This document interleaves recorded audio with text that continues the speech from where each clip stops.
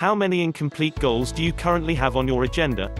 If you're anything like the vast majority of us, then chances are that you have hundreds of projects that you started and never completed, countless goals that you told your friends but never saw through, and all kinds of dreams that seem to be getting less and less likely to come to fruition. And it's for this reason that you may find people roll their eyes when you tell them your next big project. When you start a new training program to lose weight and everyone, including you, knows that you're likely to have lost interest by month 2. Or when you talk about the app you intend to make, the website, or the business project. Or when you talk about that dream trip to Japan. This is the way of things for many of us. We work incredibly hard at things we don't feel passionately about just to put food on the table, but when it comes to fulfilling our dreams, we are remarkably ineffective. It's time to change all that and to start making those goals happen. But how can you turn it all around? How we're going to fix your goal setting and help you to start living the life of your dreams. Accomplishing goals is about strategy, it is about making a cognitive shift to change the way you're thinking, and it's about being smart about how you approach each goal. It's also about knowing how to choose your goals and even how to phrase them. This video is going to show you how to make those changes. Then you'll learn how to choose and write goals effectively, how to write effective action plans, and how to make sure you stick with your goals and never give up. Chapter 1, the most powerful skill you can learn, goal setting. Learning how to set goals properly is arguably the most powerful skill that you can possibly learn. Why? Because it will allow you to then accomplish a huge range of other goals. When you know how to set goals, it allows you to effectively work toward anything. This is the key to unlocking pretty much everything you could want from life. So the problem with your current goals: how can a goal be wrong? Sure, any objective is a worthwhile one, but the way that you phrase your goals and structure them is going to massively change your likelihood of finding success. Let's take weight loss as an example, because it's one of the more straightforward goals that is easiest to implement. When you set out to lose weight, you should start with a concrete goal. And for most people this will look something like this: lose 2 stone by next year. This is a terrible goal. So, what does a good goal look like? How might you phrase this same objective in a manner that will increase your chances of success? The first thing to do is to focus on things that are immediately within your control and that are not influenced by outside factors at all. These goals should be things that you can accomplish in a guaranteed manner and that you will be immediately graded on a pass-fail basis. So for instance, instead of aiming to lose 2 stone by next year, you would use this goal: I will work out 3 times a week, every week, for at least 15 minutes. Now that is a goal that you can aim for. Regardless of your metabolism, or of injury, or of any other outside factor, this is a goal that you can accomplish. Chapter 2, the formula, how to structure goals and make your plan. Now you know the basis of what makes a great goal, it's time to actually start building these kinds of goals for yourself. In this chapter, we'll lay out some simple instructions that you can follow to begin putting these ideas into practice. Step 1, visualization. The first and most important step is to visualize what you want and to really understand what you want. We already discussed this a little in respect to becoming richer. Often you'll find it's not really the money that you want, but rather what that money represents in terms of your lifestyle or your status.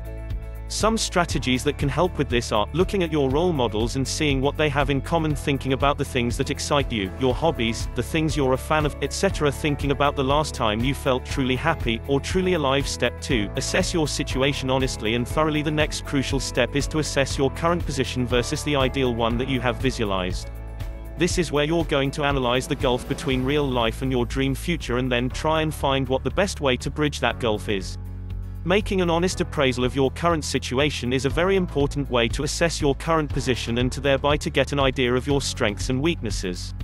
And in particular, you need to think about what advantages you have, what networks, what contacts, and what opportunities. As the saying goes, there's no such thing as a lack of resources, only a lack of resourcefulness. Step 3, formulate a plan. This brings us to the next step, which is to formulate a plan on the basis of your current situation, where you want to be and what options you have available to you for losing weight or getting into shape. This means looking, for example, at the different training programs. However, by making the honest assessment of yourself and your situation in the last step, you should be in a better position to choose a system that appeals to your particular strengths and weaknesses and that you are actually likely to see through. So many people will pay for expensive training programs that involve eating a very strict diet and working out 10 times a week for an hour each session. But is that really realistic? If you've tried to stick at previous workouts and have failed, then the answer is probably not. When you assess your current situation, that also means assessing where things went wrong in the past and what your lifestyle and personality will allow for. And by knowing this, you can then look for a training program or devise one that will work to your advantage. Maybe that means finding a way to fit CV in around your regular routine, or maybe it means sticking to a diet that you will find enjoyable and convenient. Step 4. Phrase your goals in small steps. Now you know what it is you want to achieve and how it is you want to get there, you're going to hone in. You now know the bigger picture, and it's time to think about the small details instead. You know you want to get fit, you know that going to the gym is not viable for you, and you know that working out from home makes a lot more sense. So all that's left to do is to phrase this as a goal that you can focus on every day or week. Hence, I will work out for at least 15 minutes every day. Chapter 3, Letting Go of Fear. I'm going to be honest with you now, there's a chance that you already know this deep down. It makes logical sense that you should be making small, concrete steps to achieve your goals rather than making bombastic plans to become a rock star or abstract visions like get richer. So what has been preventing you from doing that? You're afraid. This is what I see so often, and it's what condemns so many of us to a dull and unexciting lifestyle. We just don't want to take that leap and put ourselves out there. And in fact, it's easier to imagine ourselves as being very successful and to pretend we're going to get around to it, than it is to put ourselves out there and risk having our ego shattered when things don't go our way. You should not be fear-setting. If you still can't overcome these psychological blocks though, then it's time to employ a technique known as fear-setting, that was described by Tim Ferriss in his book, The 4-Hour Workweek. The idea here is simple. You are going to write down all of the things holding you back and all of the things you're afraid of, and then you're going to present counterarguments, contingency plans and more to remove those fears. So take a moment to think about your goals and dreams, and then write down all of the things that you want to accomplish. Write those goals and the steps you need to take as we discussed in the last chapter, and then think about taking that first step right now.